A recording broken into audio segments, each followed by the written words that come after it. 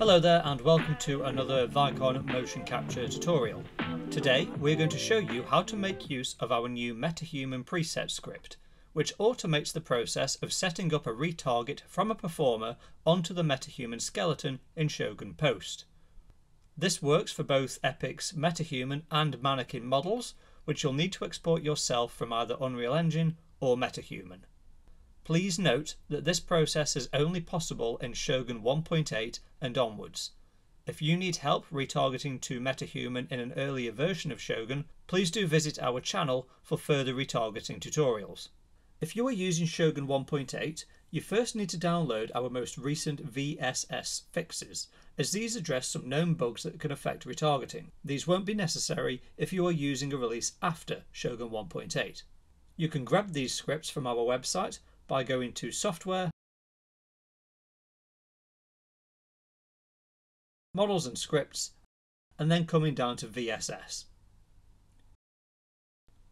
These files should then be moved to the following two folders: your Shogun Live Configuration Model Templates folder and your Shogun Post Model Templates folder. Please be sure to overwrite all files in both locations. Now let's head back to the Vicon website and get the actual preset script for MetaHuman.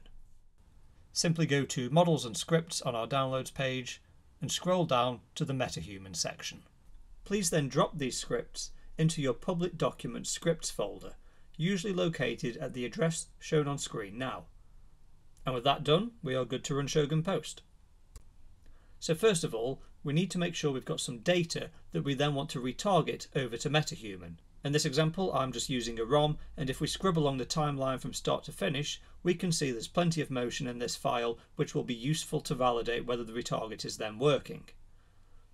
Now let's open up our subject setup panel, head over to the retargeting tab, and click the import button. We grab our UE5 MetaHuman FBX,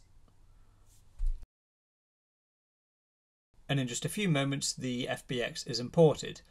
Now if you don't see anything at first, please make sure to open up your view filters and ensure that the retarget is visible. With both skeletons in Shogun Post, now let's open up the script editor. And then all we need to do at this point is enter the name of the script we wish to run.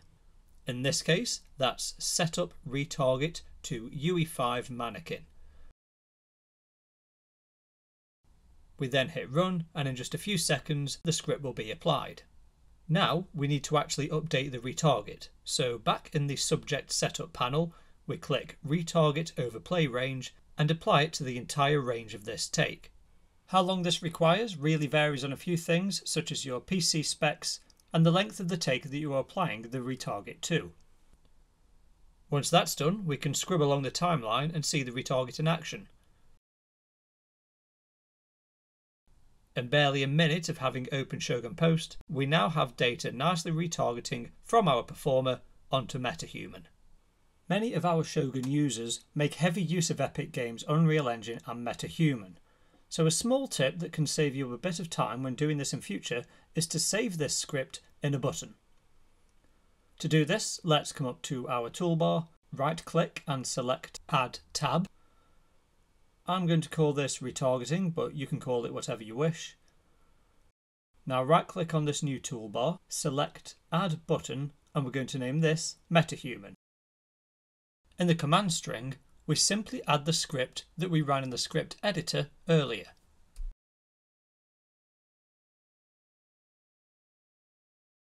Let's just reset our scene really quickly to make sure this all works.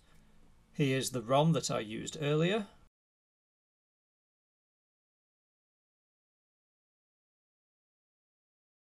Here's our mannequin skeleton. Now when we click the button we just created, we can see the retarget has been set up.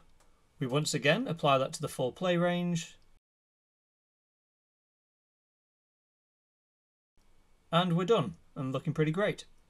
So that's how you can set up a MetaHuman retarget in Shogun Post nice and quickly, a process which would have taken much longer in previous versions. If you are interested in applying this retarget in a live environment, please do check our official documentation and stay tuned to our YouTube channel, where we will soon be sharing further tutorials on this subject. We would love to hear your feedback, so please do leave us a comment below or contact our support team if you need further assistance. Thank you for watching.